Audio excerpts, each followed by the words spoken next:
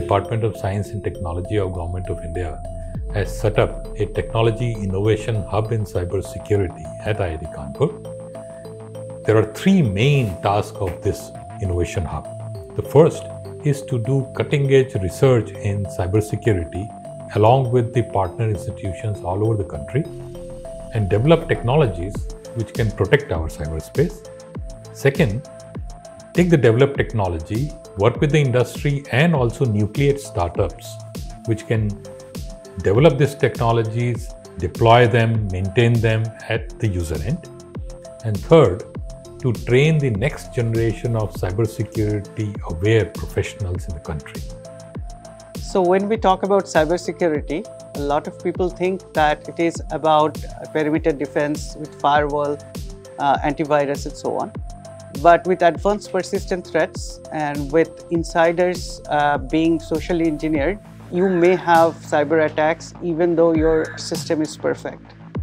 So therefore, we need to have visibility, and to get the visibility, we need to put sensors on the devices. We have to put sensors on the network, and when we do that, these sensors send data to a system or software that processes that data as events, and then use rule-based systems or they use AI/ML-based systems in order to process these events into incidents or into alerts.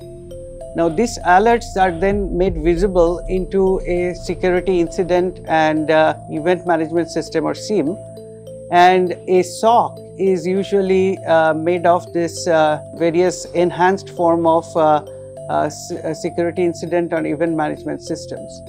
Now you can have visibility of your IT system, you can have visibility of your OT systems, which basically pertains to cyber physical systems.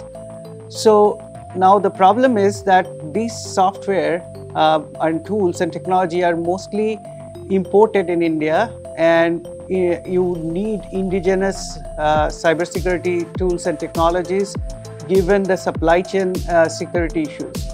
So therefore, what C3i Hub at IIT Kanpur has done is they have developed security operations center tools and technologies, sensors and software, some of which are from open source and some of which are homegrown software. The open source systems are actually checked for their security with our malware analysis systems.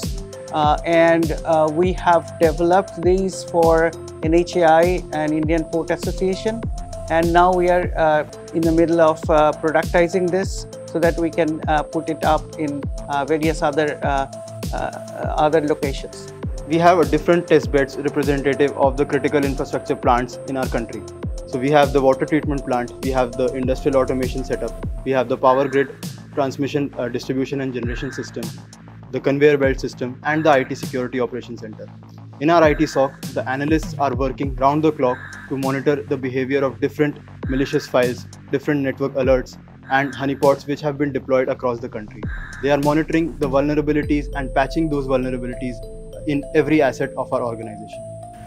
We look forward to playing a very important role in the development and securing the cybersecurity space in the country.